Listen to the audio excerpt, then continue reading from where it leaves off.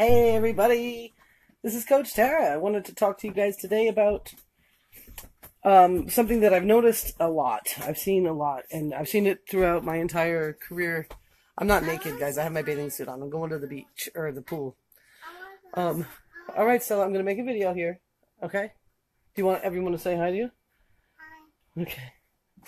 And I recently talked to a gentleman. He's a really nice guy, and he's kind of just been beat up by the whole, work from home opportunity kind of things, and I totally get it. I feel you. I totally get it. However, I want to ask you a question. I want to ask everyone a question. I'm not sending this video over to him. If he sees it, awesome, but if not, it's all good. I was watching a video by Ray Higdon today, actually shared on my business page, where you're watching this probably. And it has to do with the people that have just been, knocked around by life, knocked around by things, and just haven't, all different kinds of things that happen to us, especially when we try to work from home. It's not easy. Just like having a six-figure job isn't easy.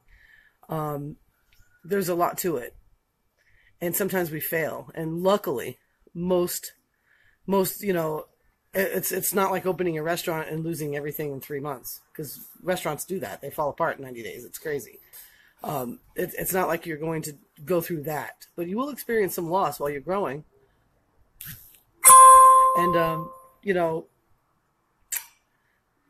the thing is, I have a question I posted on my Facebook page. If you went to a restaurant and you had a really bad experience, would you stop eating out? Maybe you just wouldn't go back to that restaurant. But would you stop eating out? Absolutely not. Of course not. Absolutely not. It's absolutely crazy. The difference between people that find success in the home-based business arena and the people that don't is this. They go through tons of failures until they don't anymore. And they learn from them. One of my favorite people, Lisa Torres, she started home-based business industry, I think it's going on 21 years ago now.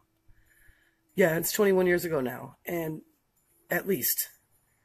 She never made more than $18 up until about 4 years ago. She experienced all the things she had experienced. She tried different things. She honed her craft. She kept learning and trying and learning and trying and learning and trying. She never quit. She had down times, she had up times, but she never made any money. And the average person would be like, I can't do that. But people like Lisa Torres say, it's just not ready yet. They're always moving forward. And now she's a multiple six-figure earner. She's building her first dream home.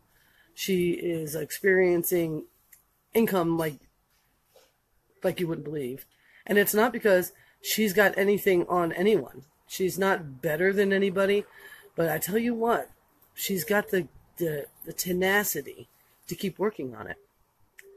And that is the most amazing thing.